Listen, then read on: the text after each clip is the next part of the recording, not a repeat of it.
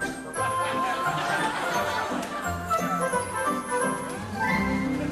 asked me to go to Home Depot today. I hate going to this place because he needs me to buy this thing right here. Light bulb or something. So I had to bite the bullet and go go to this store. I'm not sure what he needs this for.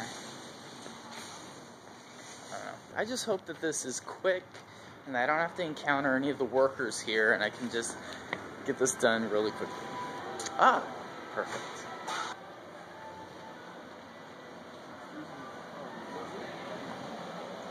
Oh, light bulbs. I really hope I don't drop this thing. Okay, so it's a Phillips. 12. Say the inches on it. Let me set this down. I hope my dad appreciates what I'm doing for him. And thankfully, not a single one of the associates here has asked me for help. Or offered help, I guess is the right word. Because I don't want to have to talk to any of them. And I don't like the self-checkout here, but I've done it before, so I know where the cash goes now.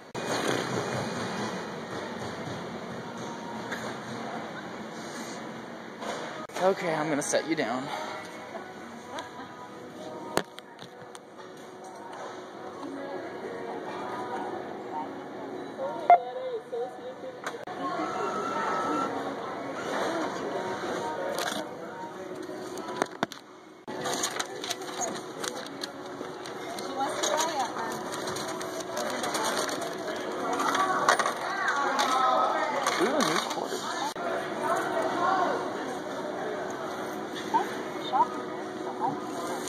I just realized you probably got a great shot up my nose just now, which is a good thing that I trim my nose hairs. I always get nervous when I leave stores and I go next to those security things because I'm worried that somehow it's going to go off and everyone's going to think that I stole something when I really didn't, but I'm still going to look guilty anyway.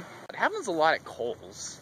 Over there, they have a tendency to not take the things off of the pants, those security plastic things. And then one time it didn't work because I left and they didn't take the thing off, and I got home, the thing didn't buzz, and then I had this plastic thing stuck to my pants. Oh look, really pretty sunset. Do you see that? Every once in a while here in Southern California we get really good sunsets, and that is a particularly good one. When I said, okay, I'm gonna set you down, the person watching the self-checkout chuckled at that. Okay, why am I having trouble getting my door?